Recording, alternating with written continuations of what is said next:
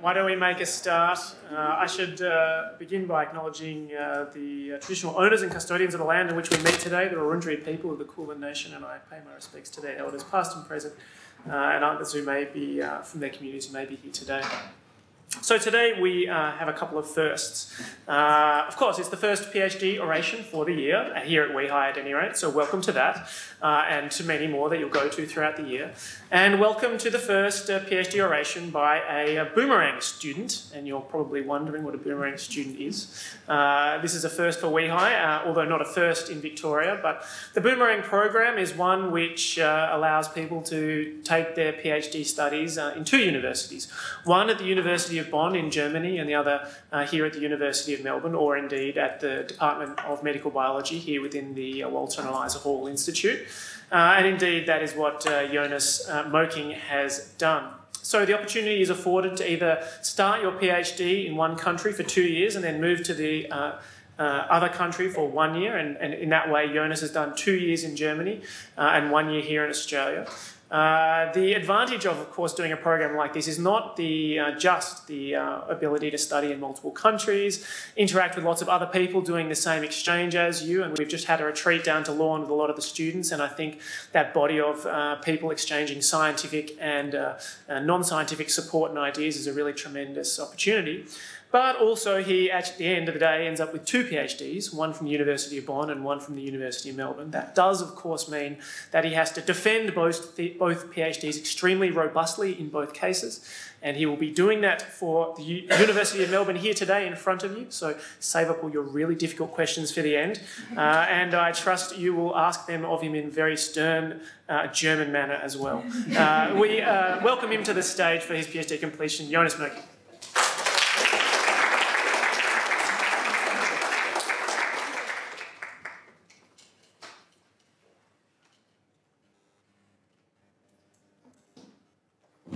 Thank you, Seth, and welcome to my oration today. I'm Jonas, obviously, and I'm going to talk to you about the molecular basis of NLRP1 inflammasome activation. And to start off with, I just want to give you a bit of a refreshment of your memory on what the current model of inflammasome activation looks like. And it looks like that upon a first signal, which can, for example, be a bacterial infection, NF-kappa B induces the transcription of the inflammasome sensor, which is then localized in the cytoplasm of the cell. And here the inflammasome sensor is really thought to act as a cytosolic pattern recognition receptor, and in that way sends a second signal that can either be pathogenic or danger associated. And when they do so, they oligomerize into a disc-like oligomer. And then they can recruit the adapter protein ASC, which in turn oligomerizes itself into a large filament, also known as an ASC spec. And this ASC spec can then activate or bind and activate caspase-1. And the activation of caspase-1 is really a crucial event in the innate immune response, because active caspase-1 can then cleave the pro forms of IL-1 beta and IL-18 into their active forms, and these can then promote an inflammatory response. The other thing that active caspase-1 does is it cleaves gasdermin D, and that leads to a rapid form of cell death called pyroptosis. So for NLRP1, this figure states that anthrax lethal toxin is one of these pathogenic second signals. However, this is only true for mouse NLRP1 and not for human NLRP1. In human NLRP1, we actually don't know such a direct ligand, such a direct pathogenic ligand that activates NLRP1. And the reason why that is different to mouse NLRP1 is that there are differences in the domain architecture when we compare mouse and human NLRP1. But I don't want to talk about that in too much detail today. But when we look at the domain architecture of NLRP1, we can easily see that it's a large multi-domain protein with a molecular weight of 166 kilodalton. And we can find that it has an N-terminal pyrin domain, a central NACH domain, and leucine-rich repeats. And up to that point, everything is very similar to any other member of the NLRP protein family. However, what is unique to NLRP1 is that it also has a C-terminal find and card domain. So no other member out of the NLRP proteins, out of the NLRP protein family has these two domains. What has been shown functionally is that the N-terminal pyrin domain is involved in keeping the protein in an autoinhibited conformation, as well are the leucine-rich repeats. The central NACH domain has been shown to be involved in nucleotide binding and is also known to be involved in oligomerization of the protein. And the C-terminal find domain, and that's actually the most interesting domain, at least I think so, of NLRP1, undergoes autolytic cleavage. And what that really means is that without interaction with any other enzyme or protein, there is a break of a peptide bond within this domain, and then we really end up with an N-terminal and a C-terminal cleavage fragment. And these two cleavage fragments are thought to remain associated by some sort of non-covalent interaction. And this cleavage domain in the find domain here is really a critical event in the activation of NLRP1. So if the protein cannot be cleaved, it cannot be activated. And finally, we have the C-terminal card domain. And for NLRP1, that's the domain that is really responsible for downstream signaling. So the card domain is the one that binds USC. And again, that's a difference to any other member out of the NLRP protein family, because all the other members, as I said, don't have this card domain. They only have a pyrin domain. And so they require the pyrin domain to bind USC. Now, clinically, it has been shown that NLRP1 is involved in a couple of autoinflammatory diseases. And one of those is called, or has been termed, multiple self-healing palmoplantar carcinoma, and the patients present with these skin symptoms here. And in these patients, mutations have been identified, and they have all been shown to be located in the N-terminal pyrin domain. And when we look at the structure of the pyrin domain, we can see that it forms the 6-helix bundle fold. And here highlighted in red, you can see where these mutations are. And it has been shown mechanistically that any of these mutations really lead to a destabilization of this 6-helix bundle fold, and thereby destabilizes the N-terminus of the NLRP1 protein, and that leads to hyperactivation of the protein, and finally results in the symptoms that we see in the patients. There are a couple of other mutations that have been identified in patients with other autoinflammatory syndromes, but these mutations, however, it is not quite understood how they lead to hyperactivation of the protein. And finally, there are a couple of single nucleotide polymorphisms that have been shown to be involved in vitiligo-associated autoimmunity, and especially for the M1184V polymorphism that is located in the find domain, it has been shown that this leads to increased find domain cleavage. As you can see here on the Western blot, so the top band here in the wild-type protein is the full-length protein of NLRP1, and the bottom band is the N-terminal cleavage fragment. And you can see that this ratio of full-length to N-terminal cleavage fragment changes when the M1184V polymorphism is introduced. So all in all, these polymorphisms and patient mutations helped to get sort of a better understanding of how NLRP1 is regulated and activated.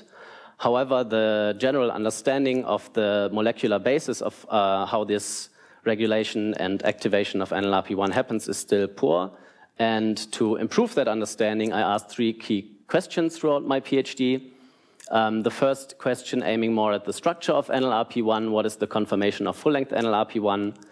The second question is about the role of the NACH domain, and also about how nucleotide binding is involved in NLRP1 activation. And finally, the third question aiming at the role of post-translational modifications in NLRP1 activation. And I first want to talk about the structural part of my project. And when we look into the literature, we actually find that there is already some information out there about the structure of NLRP1. There is an NMR structure of the N-terminal pyrin domain that I've already shown you. There is a crystal structure of the leucine-rich repeats, and there is a crystal structure of the C-terminal card domain. And finally, there's a Sachs envelope of a construct spanning the NACH and LRR domains. So to sum up, there is no high-resolution information available on the NACH domain and the find domain, and also no information about the entire fold of the full-length protein. And one approach that I took back in Bonn was really to look at the Nacht domain and find domain by themselves and to purify and crystallize them separately, but I'm not going to talk about that approach today. But I want to focus on the other approach that I took, and that is really to purify and get structural information of the full-length protein. And I was actually able to purify the full-length protein as an N-terminal MBP fusion. MBP is short for maltose binding protein, which is a commonly used affinity tag in protein purifications. And what you can see here is an elution profile of a size exclusion chromatography of the N-terminally tagged human NLRP1. And as you can see, it elutes as a single peak with this sort of shoulder towards the back of the peak. And as you can hopefully appreciate on the SDS page, the protein looks quite pure with some minor impurities down here. And the reason why we end up with these two bands at the top is, again, that the top band is the full-length protein and the bottom band is the N-terminal cleavage fragment, and we sort of confirmed that also by mass spectrometry. So because it looked quite good on the SDS page, we thought to further characterize the protein, and we did so by some initial negative stain electron microscopy screens. And when we look at the main peak, we actually found, and that was a bit disappointing, that the protein sample looks quite inhomogeneous, so we get a lot of particles of different size and shape in here. But when we look further to the back of the peak, or actually more in this what I termed shoulder, we find that the protein sample looks more homogeneous in there. So next, I was, of course, trying to improve the protein purification in a way that I can separate more of can get more of the homogeneous protein sample. And I tried a lot of things to do so. So I adjusted the pH of my buffers, tried different salt concentrations, tried to add chemicals like detergents to my buffers. But in the end, yeah, I was able to improve the purification, but I cannot 100% tell you what it was that really improved it, but it's reproducible. Yeah, so I was quite happy with that. So I really get the second peak, and this is really the fraction of the entire protein sample that is thought to be more homogeneous. And what we can already tell from the elution profile and by also running a size standard is that this peak elutes as some sort of higher order oligomer, because when I run a size standard, a molecular weight standard over the same column, the largest protein with 669 kilodalton elutes at about 70 mil, and the peak elutes a bit earlier. And the monomeric weight of MBP NLRP1 is 207 kilodalton, so we can already tell that it's probably some sort of higher order oligomer. But of course, we tried now to further characterize this homogeneous protein sample.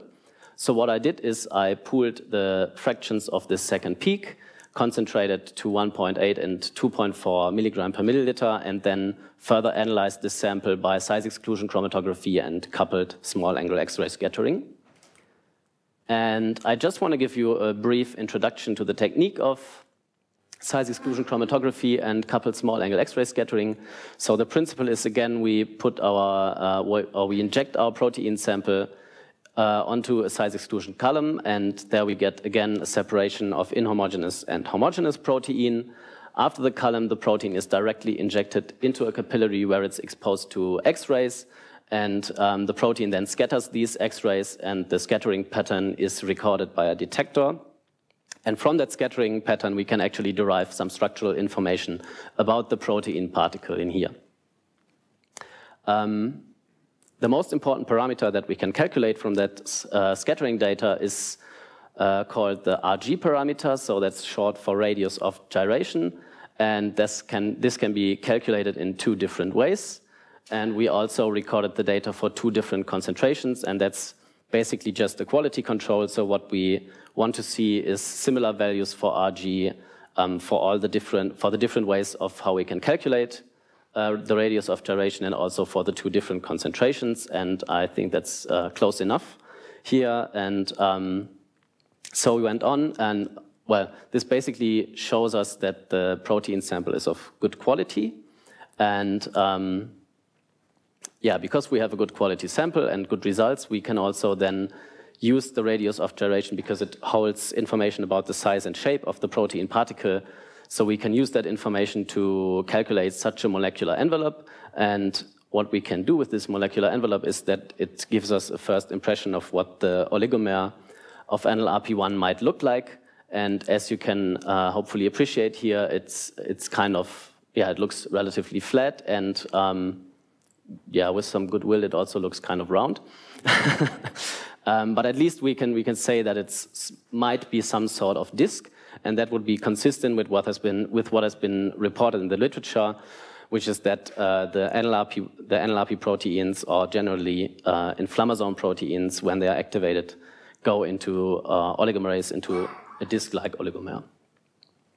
And now, as you can probably imagine, when we can calculate such a molecular envelope, we can also calculate a volume for such a molecular envelope, and then we can use that volume to calculate the molecular weight of the protein particle, and that can then tell us or give us information about the oligomeric state of the protein.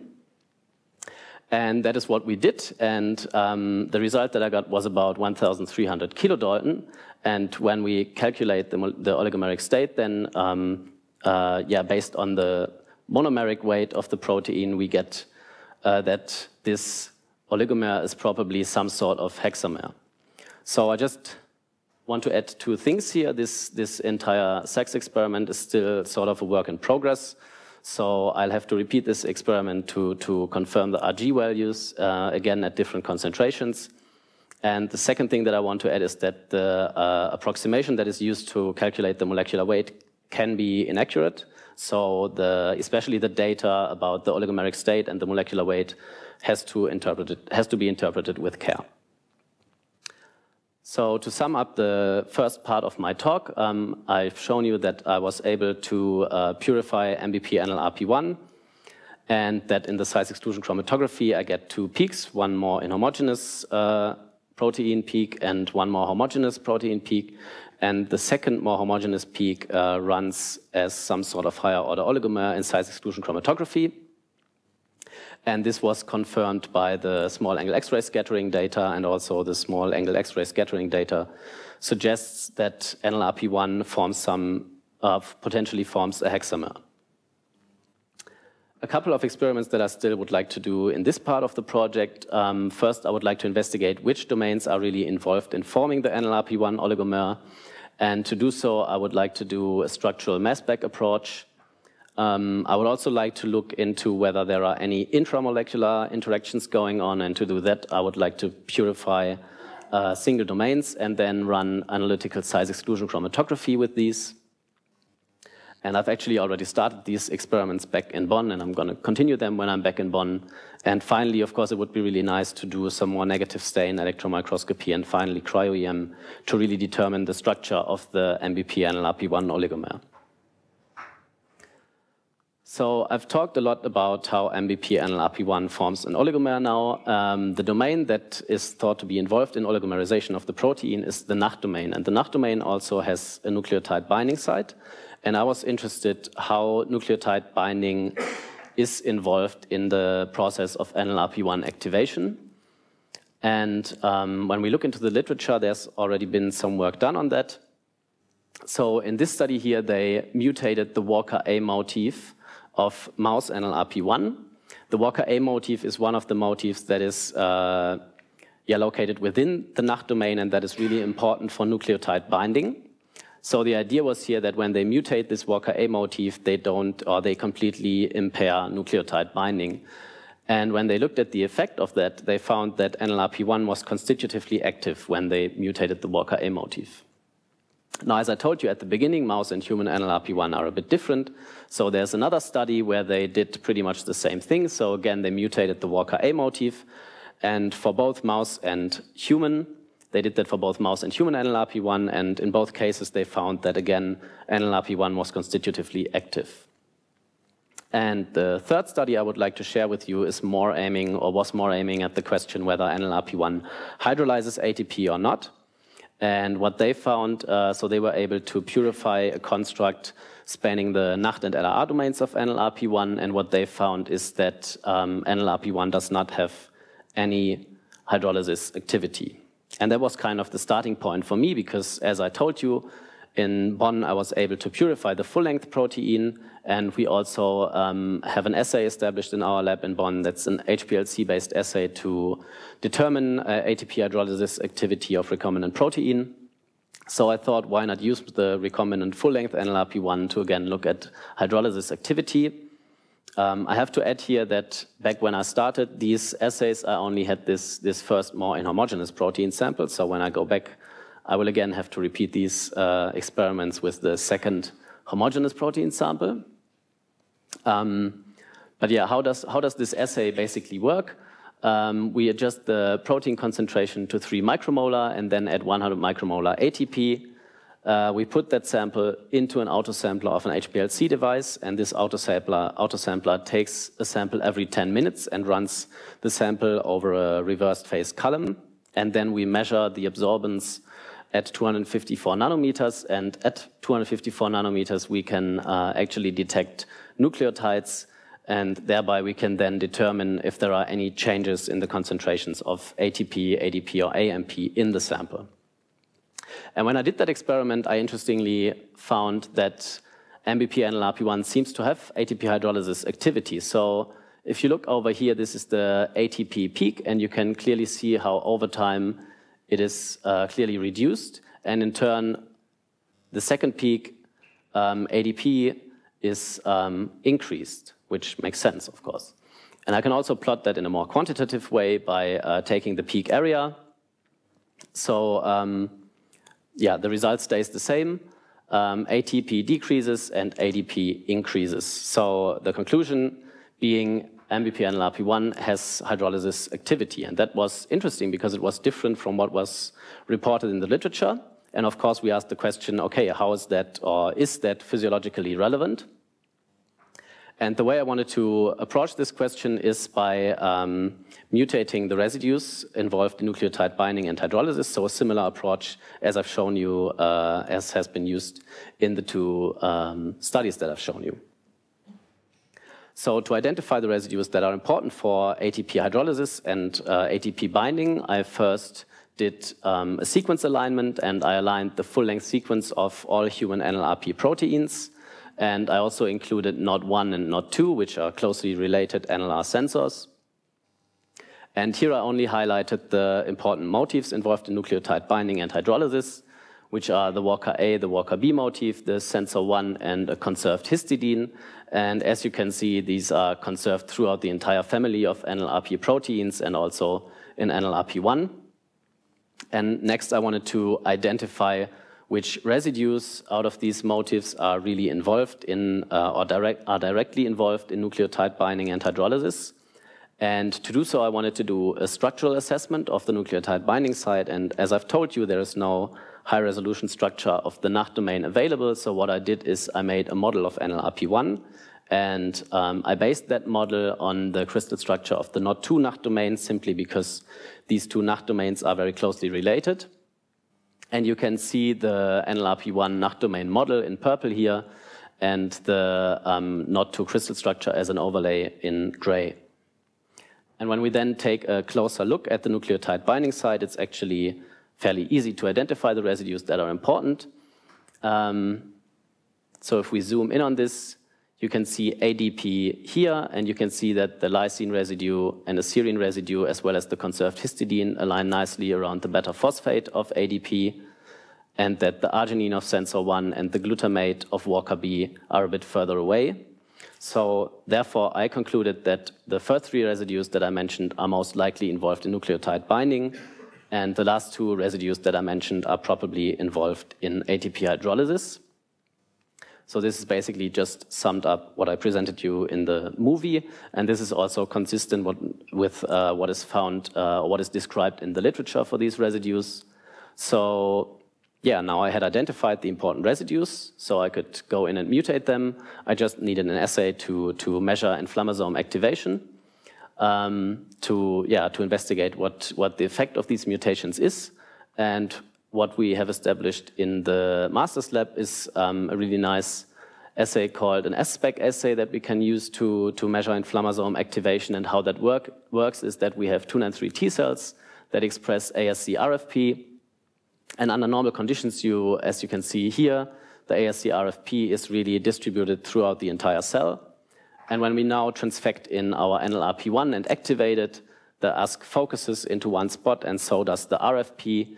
And in that way, we can really easily distinguish these two. And we can also easily quantify that by doing FACS analysis. And the gating strategy here is that we plot the width of the RFP signal over the area of the RFP signal, and then we really end up with these two populations, the top population representing the unstimulated conditions, and the bottom population being the cells that have these ASC specs. So now I had an assay, and I knew which residues to mutate. So I went in and did the assay.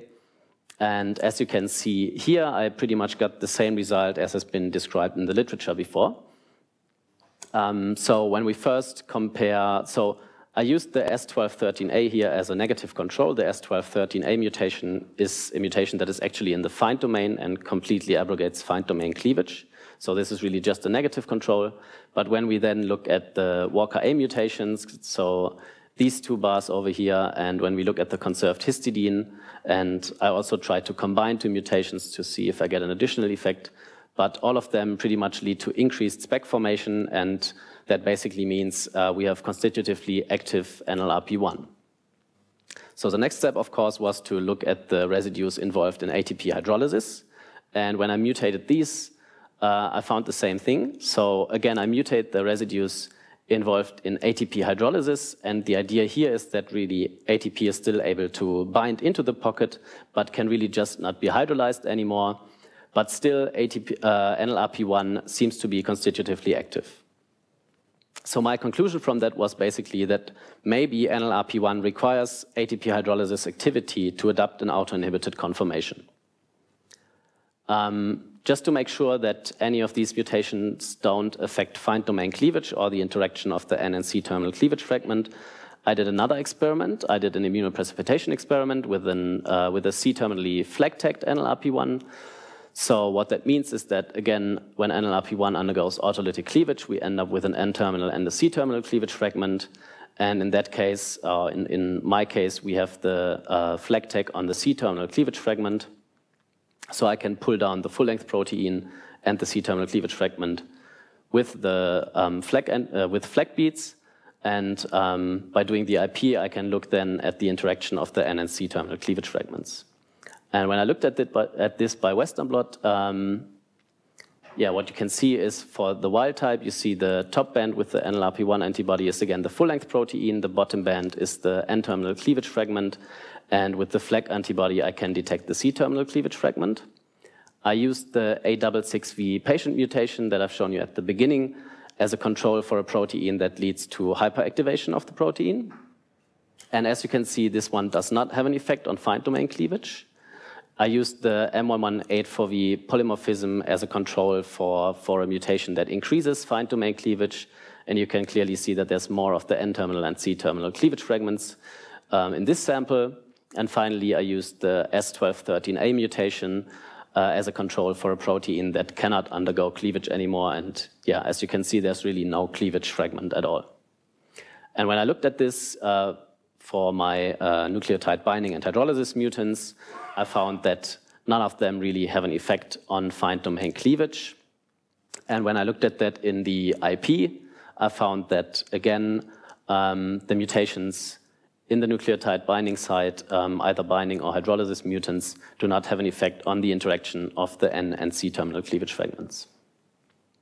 So to sum up the second part of the talk, I've shown you that MBP NLRP1 exhibits ATP hydrolysis activity, and that impairing this hydrolysis activity by mutating either the residues involved in nucleotide binding or really just the residues that are responsible or required for ATP hydrolysis leads to increased activation of NLRP1.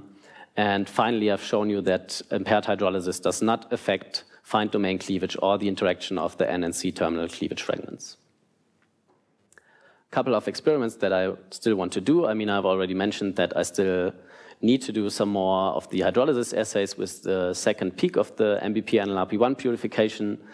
And I would also like to measure the different mutants in the hydrolysis assay. And finally, I would would still like to do some overexpression experiments in THP1s to confirm the results that I've seen in the SPEC assays on the cytokine level, because that's really the final readout for inflammasome activation. And yeah, now to the final question of my talk. And this was, again, more aiming at post-translational modifications. And one reason why I looked at that is that when you go into UniProt, so one of my favorite resources to find information on proteins, which I think you're all familiar with, and if we look at the entry for NLRP1 and then go to PTM and processing, we find that the only entry there is cleavage by autolysis in the find domain. So there's actually not much known about post-translational modifications in NLRP1. And I mean, it's a huge multi-domain protein. It's therefore very likely that it does have some sort of post-translational modifications, and probably these modifications also affect the activity of the protein.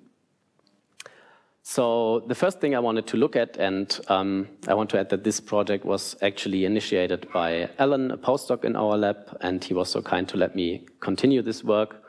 So I wanted to look at the functional effects that find domain cleavage has on NLRP1 inflammasome activation, and I did so by introducing the M118-4V polymorphism, which again increases find domain cleavage. And I also used the A66V patient mutation in these experiments as a positive control. And I looked at these. I looked at the effect of these mutations by again doing a SPEC assay. And there's a couple of effects going on here, so let me just guide you through this plot. So when we first compare the wild type and A66V mutation, which is an autoactivating mutation, we see increased SPEC formation for the A66V mutation, which is what we expect because it is an autoactivating mutation. When we look at the M118-4V polymorphism by itself, we see that it doesn't really have any effect. If anything, it shows slightly reduced SPEC formation compared to the wild-type protein. And that was actually first a bit counterintuitive because when we think of increased find domain cleavage, and we know that cleavage is required for activation, we would probably expect more activation of the protein. And then when we added the A66V patient mutation on top of the M118-4V polymorphism, so an autoactivating signal for NLRP1 together with the increased find domain cleavage, we found even increased SPEC formation compared to the A66V by itself, meaning that probably the A66V together with the M118-4V does somehow synergize in terms of NLRP1 activation. So next I wanted to try and see if I can reproduce this with another activating stimulus for NLRP1. And I've already told you at the beginning that that there's no direct pathogenic ligand known for NLRP1, but DPP9 recently has been described as a negative regulator of NLRP1. And just briefly about DPPs. DPP is short for dipeptidyl peptidase. It's a class of serine proteases that cleaves off N-terminal dipeptides from proteins that have a proline or alanine in the second position. And the DPPs are known to have multiple physiological roles. And apparently, one role of DPP9 is to somehow keep NLRP1 inhibited. And what has also been shown is that when we inhibit DPP9 by adding talabostat, we get an activated NLRP1. So I thought I could use that as an activating stimulus. And again, I was looking at whether this activating stimulus, again, synergizes with the M118-4V polymorphism. And interestingly, that's not what I found. So again, there's a couple of effects going on here. So first, when we just compare the two wild-type bars, without talabostat, we are still at baseline. And with talabostat, we get increased SPEC formation. So the activation by talabostat works in this assay. And then when we look at the A66V patient mutation, there's already something interesting going on because I would have thought that the A66V patient mutation is an autoactivating intrinsic signal, and then the protein is active. And I wouldn't really have expected an additional effect of talabostat, but we see a very strong additional effect of talabostat. So that was already interesting.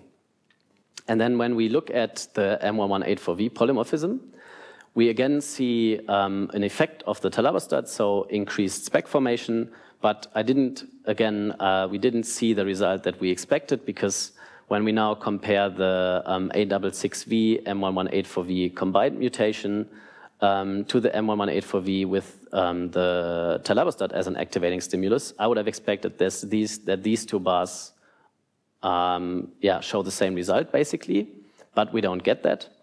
And therefore, we sort of concluded that maybe these are two different mechanisms by how NLRP1 can be activated. And then I just wanted to check or make sure that talabostat doesn't just affect fine domain cleavage or the interaction of the N and C terminus. And again, to look at this, I did an immunoprecipitation experiment. And what I found was basically that talabostat does not affect fine domain cleavage. So when we, for example, compare the two wild-type proteins or the A66V patient mutation, we don't see an effect of the talabostat, and we also don't see an effect on the interaction of N and C terminal cleavage fragments. So to sum up that first bit of the post-translational modification part is I've shown you that NLRP1, or activating NLRP1 by destabilizing the pyrin domain by introducing the A66V patient mutation synergizes with increased fine domain cleavage induced by the M1184V polymorphism. And interestingly, we don't see that synergistic effect when we activate NLRP1 with talabostat, so the DPP9 inhibitor. And therefore, the conclusion again, that these might be two different mechanisms how NLRP1 is activated in that system. So of course the question is, what could these two different mechanisms be? And again, I went into the literature, and this is actually, I think, the most interesting part of the talk. I'm also almost done, so just 2 more slides.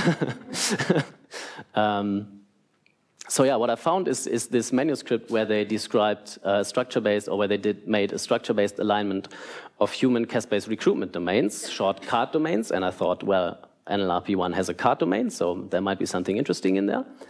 And what I found was that they described that NLRP1 has a conserved tyrosine residue in a patch of the CART domain, which is known to be important to mediate protein-protein interactions. And this tyrosine residue is also conserved in the proteins USC and RIB2.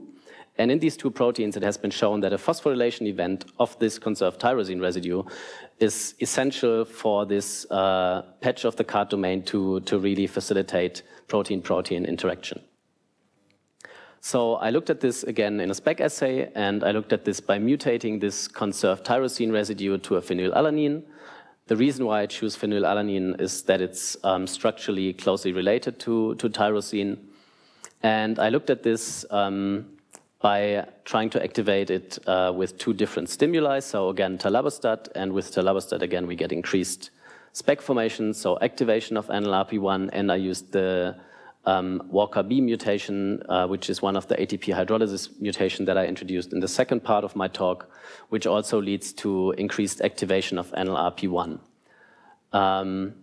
So when I looked at this together with the mutated conserved tyrosine, I found that in both cases, so when I activate this mutated protein with talabostat, I didn't get any spec formation, and also when I put the E414Q mutation on top of the mutation of the tyrosine, I also didn't get any spec formation. And in this assay, again, I used the S1213A mutation, which completely abrogates fine domain cleavage as a negative control. So to sum up this last bit, the NLRP1 CART domain has conserved tyrosine that is potentially phosphorylated, and that phosphorylation site is, or that phosphorylation event might really be important for NLRP1 activation. And what I could imagine, and that's a bit speculative, but what I could imagine is that maybe DPP9 is not targeting NLRP1 directly, but is targeting the kinase that phosphorylates NLRP1 at that tyrosine residue. And what happens then when we inhibit DPP9 by adding talabostat to our cells, that DPP9 cannot direct that kinase to the N-terminal degradation pathway anymore. We get an increased amount of that kinase in the cell, we get increased phosphorylation of NLRP1, and therefore increased activation in the spec assay.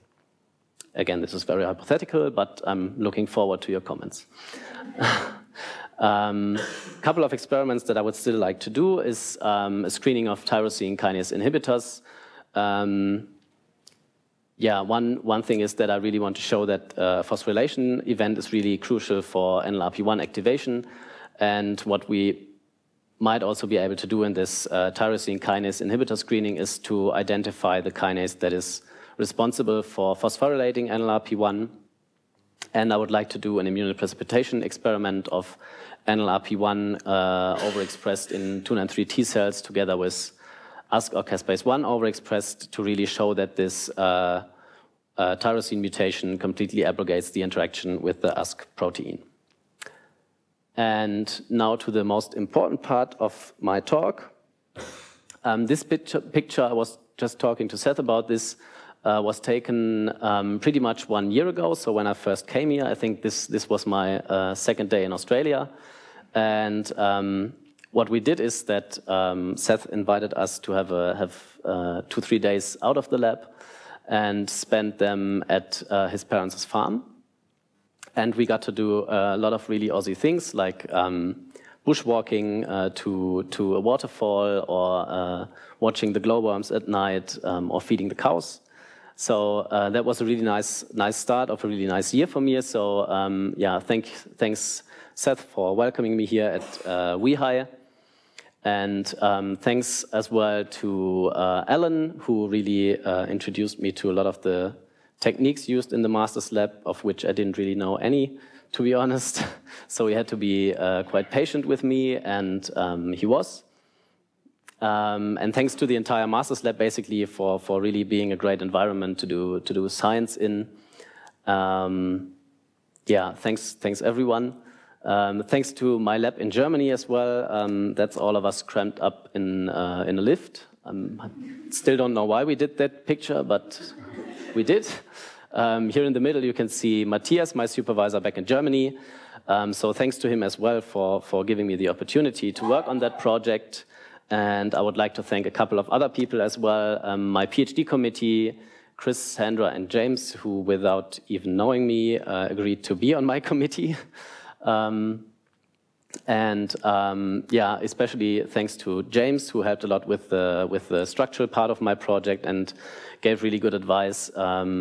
Thanks to many people from his lab as well, Cherie, Sam, Lung Yu, and Alexandra. And thanks to Alex Ubaldi from the Tonkin lab, who helped me a lot with doing some toxoplasma experiments that I didn't get to present today.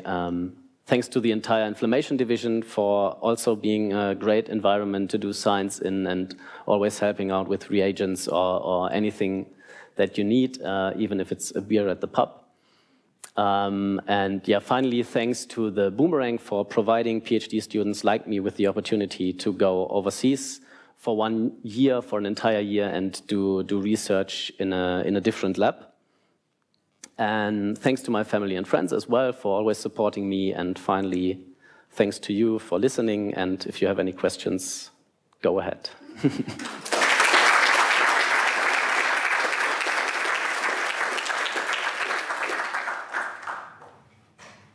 questions for Jonas?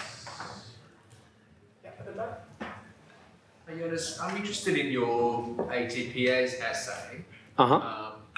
It seemed to me like it was quite a low level of conversion or hydrolysis of ATP.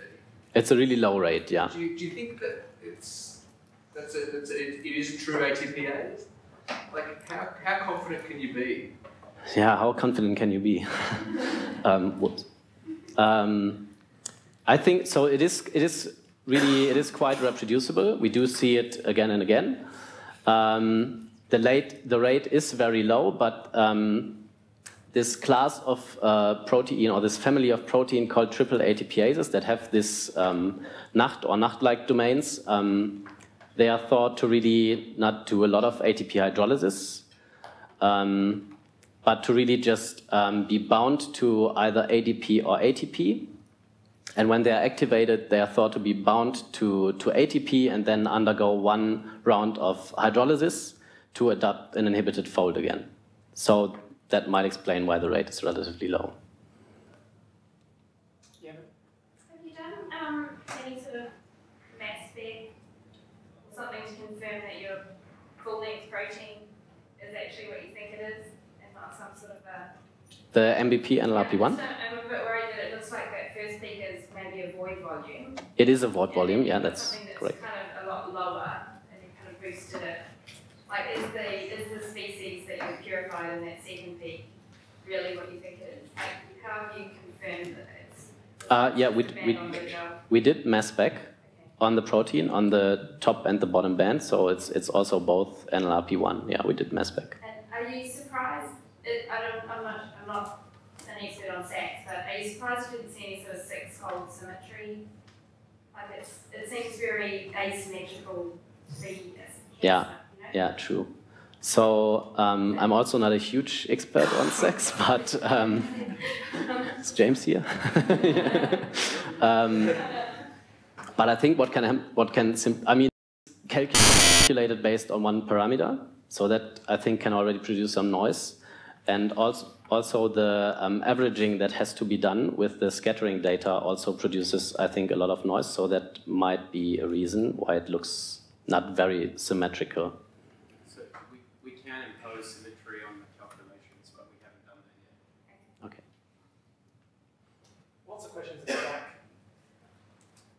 You can take turns from the left to the right or the right to the left. I'll start. The tyrosine residue you showed was really interesting data. If you make a phosphomimetic mutation at that residue, do you think that would be autoactive? I haven't tried that yet. I ordered the oligos to do that mutation. However, with the tyrosine residue, it's quite difficult to do a phosphomimetic because tyrosine is just so big.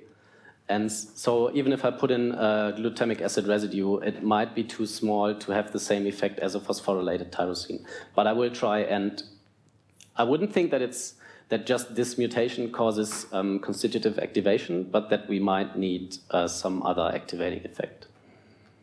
Yeah, so it's similar lines. Did you just try IP those proteins from the overexpression and look for tyrosine phosphorylation in the constructs or changing tyrosine phosphorylation? No, I also haven't done that experiment, but yeah, like something like a phosphoenrichment experiment to confirm that this residue is actually phosphorylated would be good as well, yeah. I mean, just blotting for tyrosine phosphorylation on the IP protein with the Oh, different okay. enough to start. Yeah. Yeah, that would be much easier than doing a mass spec experiment. I had a question in relation to the cleavage fragment.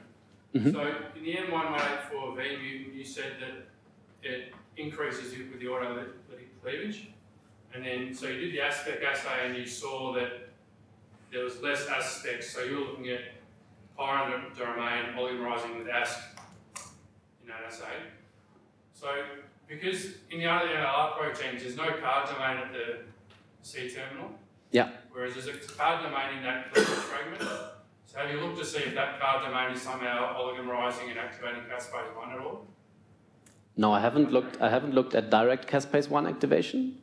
Yeah. But just to be clear again, the pyrin domain of NLRP1 is really just autoinhibitory. It doesn't interact with ASC at all.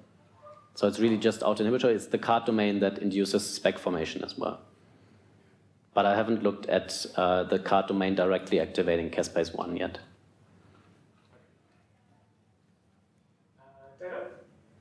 I always ask the same question of James Vince when he talks about these NLRP things, and that's how does potassium efflux activate there? Have you got any? So potassium efflux is not thought to activate NLRP1, but NLRP3, and right, so I don't know as much about NLRP3. Thanks, that was an easy answer. Do you want to tell David what your ATP hypothesis is for NLRP1? For NLRP1, well, my ATP hydrolysis, you're talking about ATP hydrolysis? Yeah, auto inhibition. Yeah, so I think that the ATP hydrolysis, that one ATP hydrolysis event is required for NLRP1 to adopt an auto-inhibited conformation and then be auto-inhibited at first. That's my idea of the requirement of ATP hydrolysis for NLRP1. And Matt? Can you, from your negative stain EM, can you see any hint of features that might allow you to classify and start averaging that? Like how closely have you looked at those micrographs, the negative stain that came out of that middle peak that you think is oligomeric, but maybe a single oligomeric species? Yeah, I haven't looked at it closely enough to do so, but of course that would be nice to do that, especially to kind of confirm what we've seen. I'm also not an EM expert, but I think what we could do is do averaging, and I think we could calculate some sort of envelope as well, and maybe like to confirm the small angle X-ray scattering data. That would be nice to do, but we haven't looked at it close enough yet. Yeah, Chris? One last question. I just want you to elaborate on that model. So you think that NLRP1 acts as a sensor for ATP, and in the absence of ATP, then you can get activation of NLRP1, the NLRP1 inflammasome. Is that right? Not exactly. So I don't think that NLRP1 is actually sensing ATP levels. I just think that this ATP hydrolysis event is required for NLRP1 to adopt an auto-inhibited conformation. Yeah. I think that in general, in any cell, the ATP levels are so high that there will always be enough ATP for this to happen. But that's what I would assume. If you've got a cell that is, infected with a pathogen or it's dying, then its level of ATP might drop. Yeah. So one of the studies that I've actually shown you suggests or has results that suggests that decreasing levels of ATP or low levels of ATP do activate NLRP1. So that would be consistent with that. But yeah, I'm not 100% sure about it. An area for discussion over coffee, perhaps. In summary, it's wonderful when your students start to take after you scientifically. You don't, of course, expect them to take after your sense of dress, but obviously.